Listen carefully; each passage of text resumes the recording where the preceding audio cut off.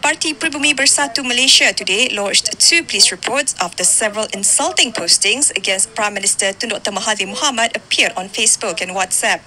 Its leader, Nizam Saleh, said the reports were filed because the postings were too blatant in attacking the newly minted Prime Minister. He claimed that one of the account owners even used the F word, apart from calling for Dr. Mahathir's death, while another played around with his heritage.